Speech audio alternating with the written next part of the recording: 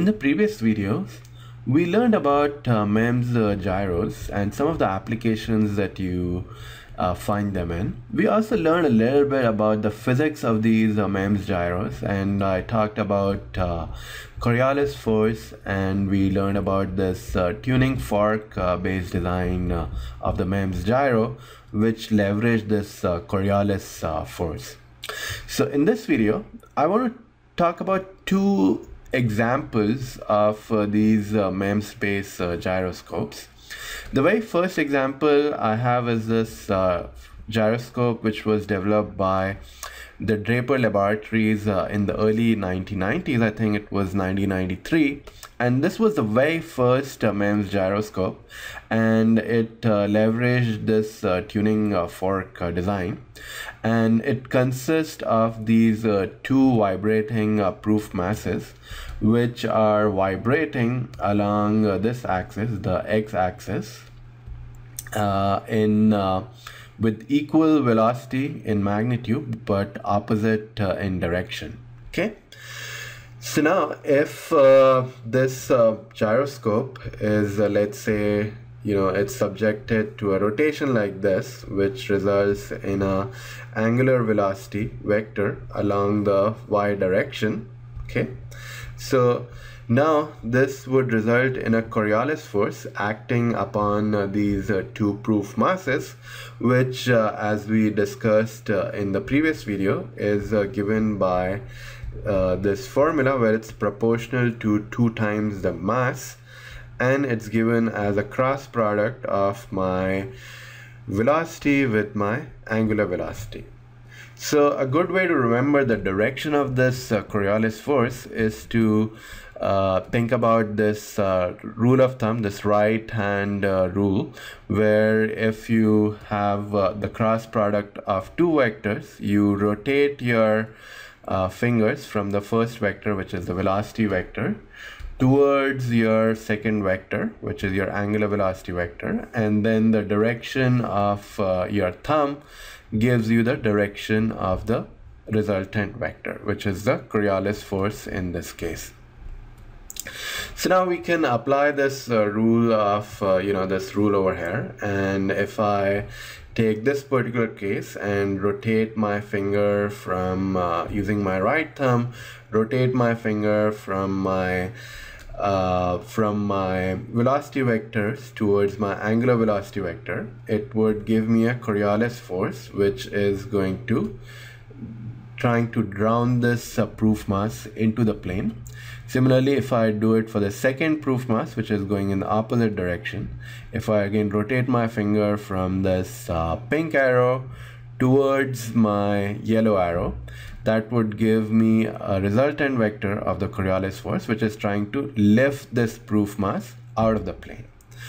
So now what I can do is I can measure a capacitor with the top plate being this proof mass and the bottom plate located below this proof mass. So I'll have two of these capacitor with the top plate consisting of the vibrating mass and the bottom plate of this capacitor located below it.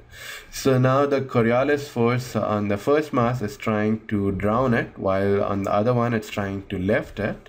And I can measure the change in capacitance between these two capacitors, and that would give me a sense of my angular velocity, and I can calculate my rate of rotation using that. Okay. So the second example I have for you is a more recent one, and this is in fact the gyroscope which goes inside one of the iPhones. This is a ST microelectronic based gyroscope found inside an iPhone, and what it consists over here is it consists of 4 of these proof masses. So I can see 4 of these proof masses. One is this one, the second one is over here, the third one is over here, and fourth one is over here. And it's able to use these 4 proof masses to measure the angular rotation along all the 3 axes.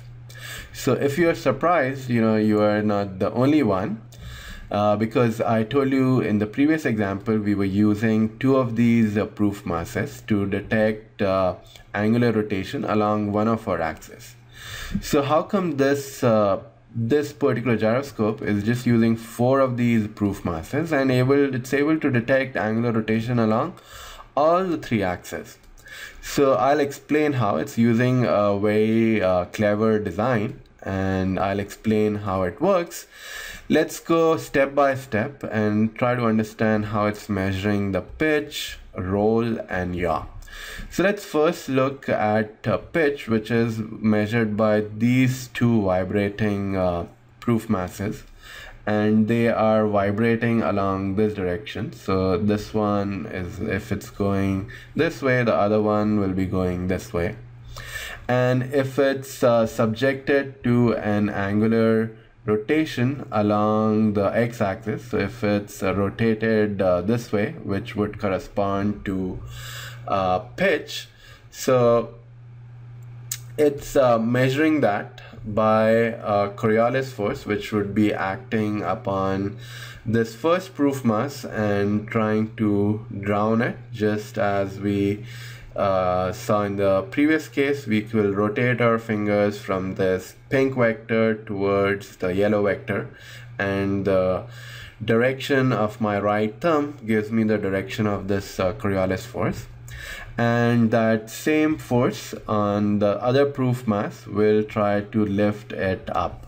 And again, by using this proof mass as the top plate of my capacitor and the bottom plate located below it, I can sense my angular rotation along the x-axis, or I can sense the pitch. Okay, now these 2 proof masses are vibrating along these axes. Okay, so again, this one, if it's going this way, the other one is going the opposite way. So now let's think about roll. So again, roll meaning I have angular rotation along this particular axis. Okay, and that would result again in a Coriolis force, which will try to drown this proof mass and will try to uplift this proof mass. And again, by sensing the change in capacitance using this proof mass as the top electrode and the bottom electrode of the capacitor located below it, I can measure the roll. Okay, so I'm done with pitch and I'm done with roll. Now let's think about yaw, which would correspond to a rotation like this, which would result in a angular velocity, which is the vector which is located along the z-axis over here. So now what if this same proof mass is subjected to this yaw vector? So let me erase the previous example. Okay, so let me erase these 2 things, and then I can think about what happens if it's subjected to a rotation like this. Okay, so now if it's subjected to a yaw, that would result in angular velocity located like this. Okay, and these 2 masses are vibrating like this. So this would result in a force which is in the plane of these this proof mass, and in this particular case it would result in the proof mass being deflected this way, and in the other case the proof mass being deflected this way. And this is measured by these comb-like structures, very similar to the ones we saw in the case of accelerometers, by using these fins which are attached to this proof mass, and these fixed plates which are located adjacent to these fins, and by sensing again the change in capacitance and taking a delta between this finger and the finger located on the other proof mass, we can also measure using the same proof mass the yaw as well. Okay, so I'm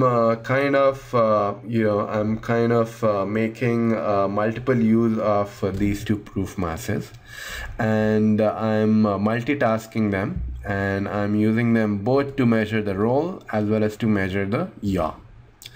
So I showed you the cross section along the top as well, and this is the cross section, how it looks from the top picture of this gyroscope.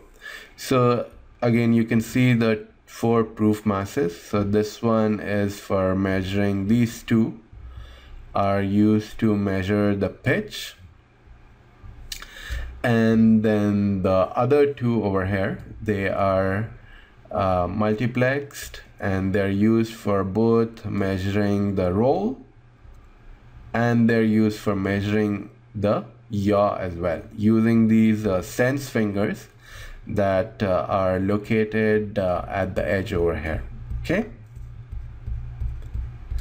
and one more thing that we need over here is, of course, the drive circuitry, which drives these capacitors, plates, which drives these proof masses into resonance, such that they move and vibrate confined in one particular axis, but and also in equal magnitude of velocity, but opposite direction.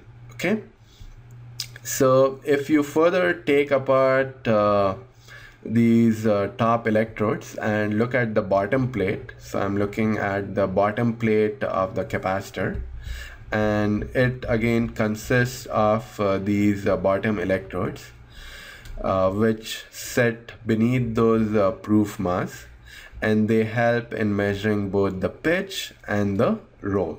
Okay, so I hope you now have a good understanding of how a MEMS gyroscope works, and we also have seen how a 3-axis gyroscope is implemented using a tuning fork design. Note that this is not the only design. There are several other designs in the market. Some of them use a vibrating disc, some of them use a vibrating cantilever, some of them use a vibrating ring, and all of these are ways you can measure the angular velocity. The guiding principle, of course, is the Coriolis force, and you have enough basis to understand these other design as well now.